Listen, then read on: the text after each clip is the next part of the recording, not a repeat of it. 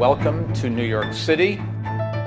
Turning the tide on climate change is, for the most part, a financial challenge, and overcoming it is what this forum is really all about. The climate crisis is propelling a massive economic shift. The need for action is urgent.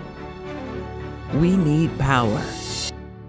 But investment in clean energy technologies remains woefully short. To achieve global net zero by 2050, annual investments in energy transition needs to triple by 2030. We're really talking about the role of the financial sector in enabling the transformation of the entire economy.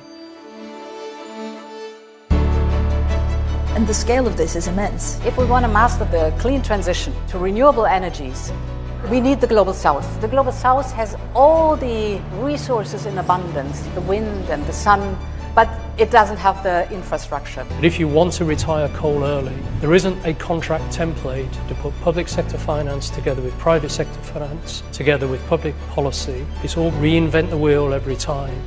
And that, I don't think, will get us there fast enough. It's about data on emissions for emerging markets and companies in emerging markets. Our ambition is to flood the world with so much data and measurement that the problem then becomes not about collecting data, but about measuring the progress people are making. This is the dream, someone who was Minister of the Environment and is now Minister of Finance. Mais do que guardiães da floresta no Brasil, nós nos vemos como país pronto para ajudar a descarbonizar o planeta pela produção.